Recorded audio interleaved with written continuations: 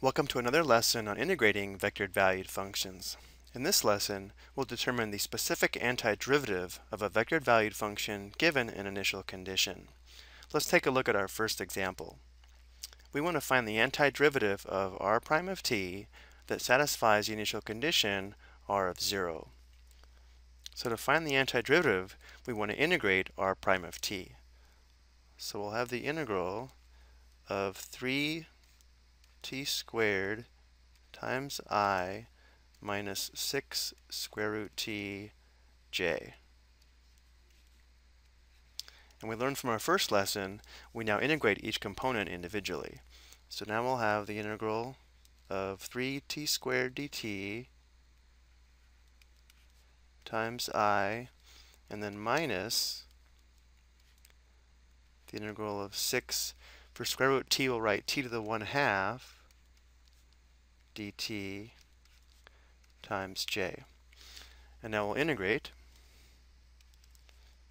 So we'll have 3 times the integral of t squared would be t to the 3rd divided by 3 plus a constant of integration, which we'll call c sub 1 times I, and then we'll have minus 6 times, if we add 1 to 1/2, that's 3/2, so we'll have t to the 3/2 divided by 3/2, which is the same as multiplying by the reciprocal of 2/3, plus c sub 2 times j. And now we'll simplify. 3 over 3 simplifies to 1. So we have t to the 3rd plus c sub 1 I minus the 6 and 3 simplify, 1 and 2. So we have 4 t to the 3/2 plus c sub 2 times j.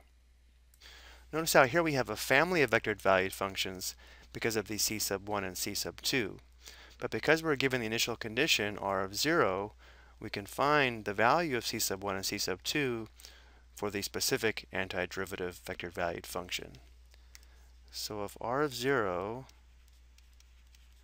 equals 1i plus 2j, notice how this tells us when t is 0, the x component must be 1 and the y component must be 2. So if t equals 0, looking at the x component, we would have 0 cubed plus c sub 1 must equal 1. So we know c sub 1 must equal 1. But we have to be careful about the y component. Again, when t is 0, this tells us that minus 4 times 0 to the 3/2 plus c sub 2 must equal positive 2. So notice how this is 0, but the result here is negative c sub 2 equals 2, and therefore c sub 2 is equal to negative 2.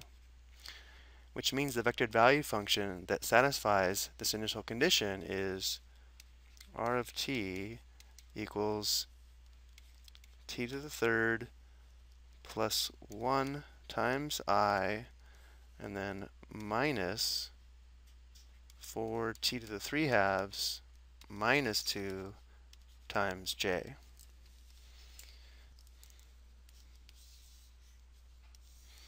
Let's take a look at a second example. We want to find the antiderivative of r prime of t given the initial condition r of 0.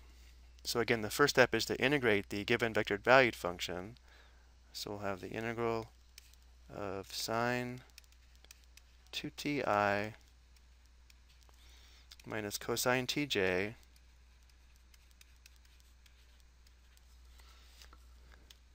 plus 1 divided by the quantity 1 plus t squared k.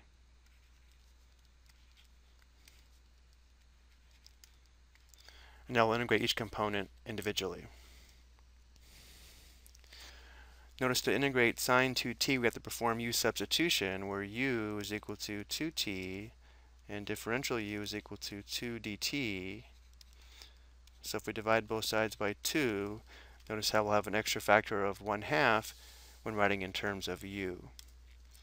And the integral of sine u is negative cosine u, so we'll have negative 1/2 cosine 2t plus c sub 1 times I minus the integral of 2 cosine t, which will be minus 2 sine t,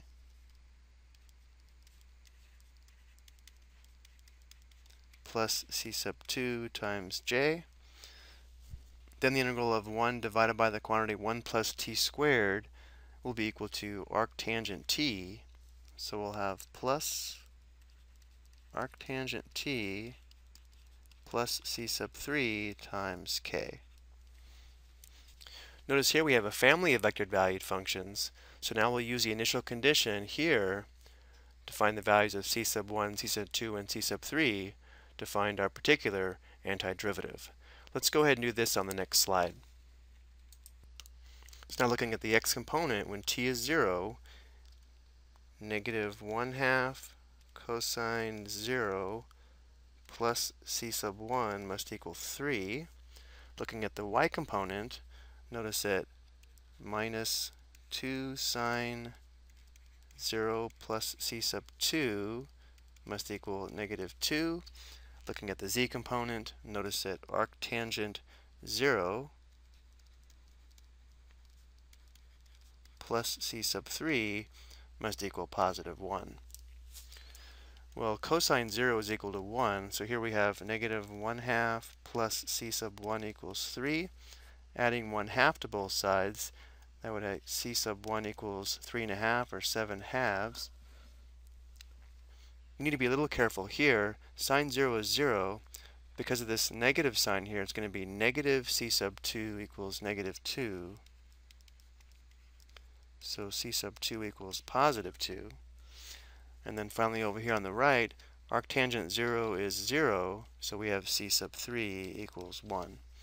Which means our specific antiderivative vectored valued function is r of t equals negative 1/2 cosine 2t plus 7/2 times I minus 2 sine t plus 2 times j plus arctangent t plus 1 times k.